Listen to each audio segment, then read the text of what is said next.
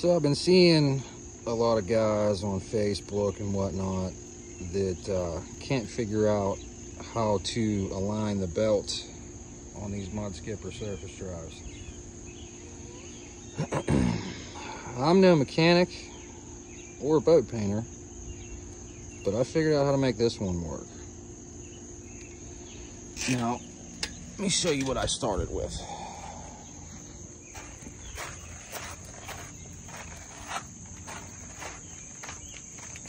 Last year, I got into these boats because I live on the York River. It's right over there, and it's knee deep or less in most spots. So I got this boat for 300 bucks, decked it out a little bit, and put this motor on it.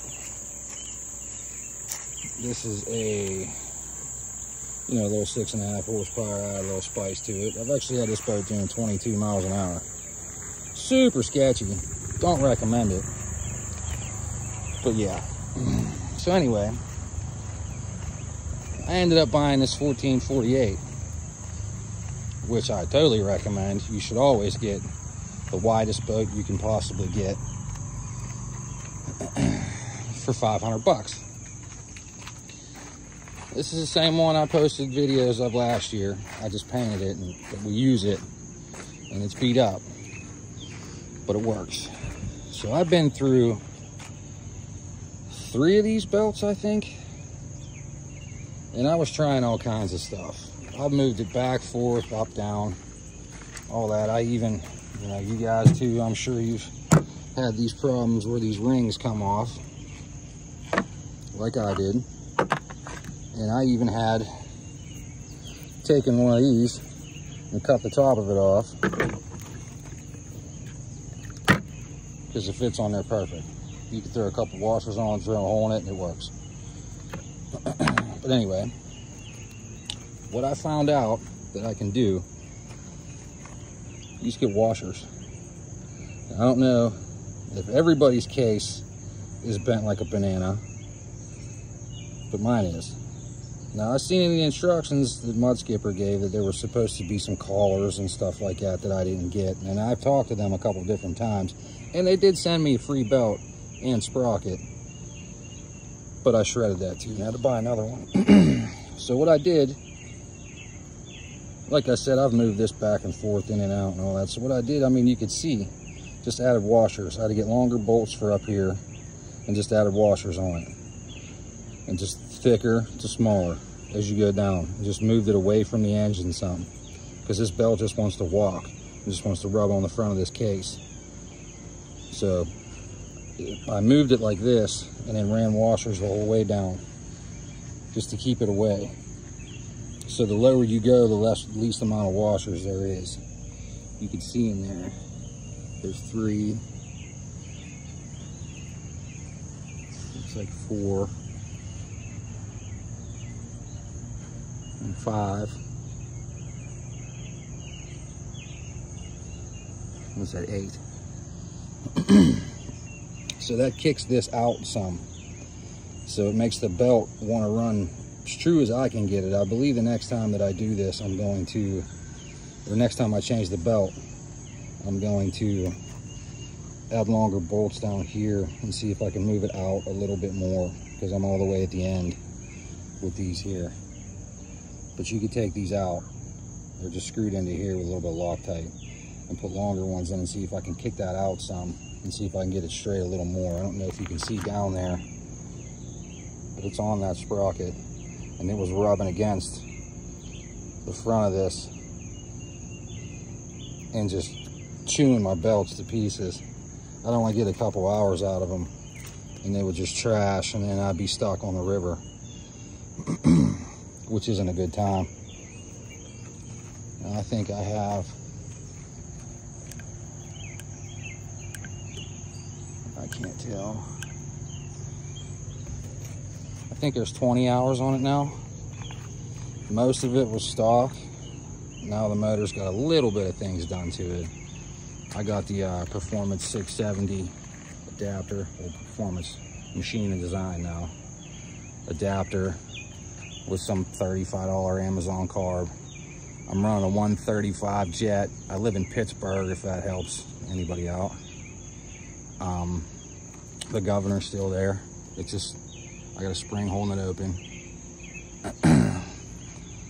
For you guys that said I needed something going from here to here or here to here or whatever, these been on here for a year, and I'm a horrible welder, as you can see, and they're still fine.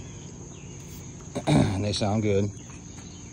I highly recommend doing this. Those stock carburetors are junk. I've seen you guys, a lot of guys on there trying to get some more speed out of these things, trying to get rev higher with the stock carb on it, and you can't get it to idle low and rev high. You only have a certain window. So this came with the Mudskipper kit here, and I just shaved this down, and this got me a lot more RPMs. If you want to get a good look at it, it's basically a finger throttle now, but that did help out. But I ended up going with the knockoff Minkuni anyway, because it idles good now, and you get a lot more RPM range.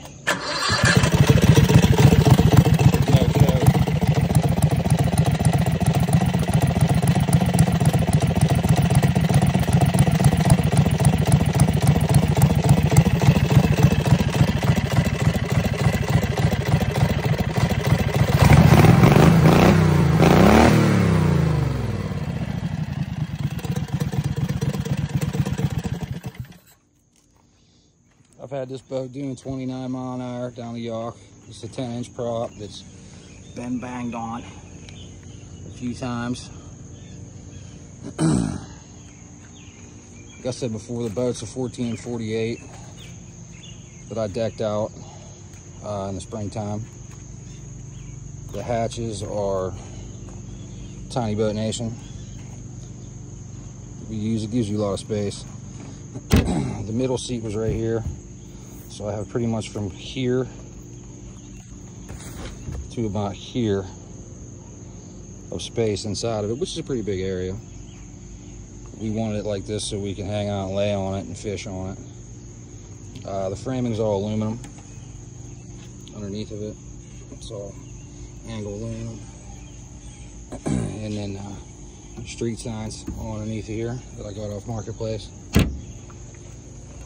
And then just aluminum angle to finish it off that I should have sanded and painted and recessed the gas tank. This is running an electric fuel pump, but I don't have a regulator on it.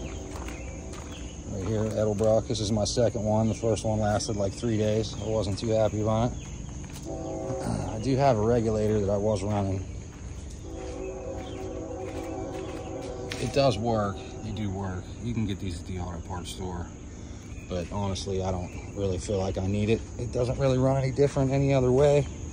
The only thing I noticed is at night, when I'm running it hard for a long time, it does blow some flames. But I'm cool with that. This is the Johnny Yachtspill, by the way. So I live on the Yacht River. There's all my switches. There, we got 2 batteries in there. We keep other stuff in here. Just got a couple headlights on the front. It's got interior lights on it, and then the light poles. All pretty much Amazon stuff, even the flooring.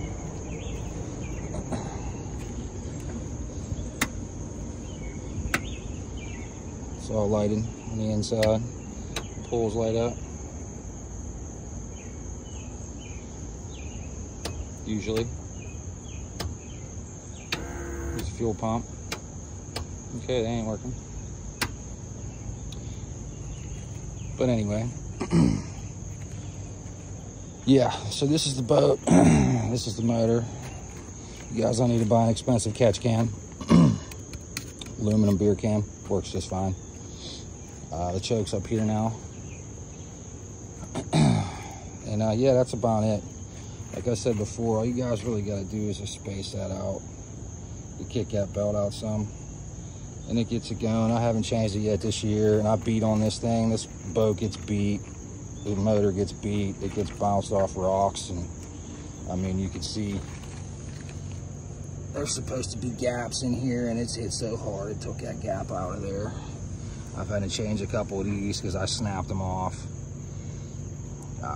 This Mudskipper kit could use a little better hardware.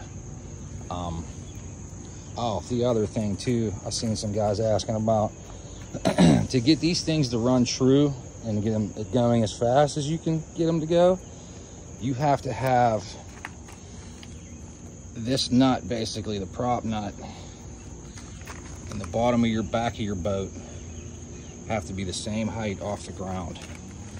So you have to put a level on your boat, make sure that's perfectly level, and then measure from here to here and from here to here. Now you can adjust it here, there's 4 holes here, or you could adjust it here on this thing, but mine's bent. I don't know if you can tell. Yeah, you can see it there. Mine's bent. I have to do something about that. So I just got as close as I could with this.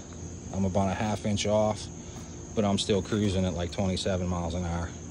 And this boat will slide around. So like I said before, if you're gonna run something like this, don't run a 1436 or any nonsense like that. Get a 1448 or something a little bigger. Even a 1454 would be awesome. But don't get a narrow one. Get as wide as you can. You'll thank yourself later. And I think that's about it. If anybody has any questions or anything like that, just let me know. I'll try to answer them. Thanks.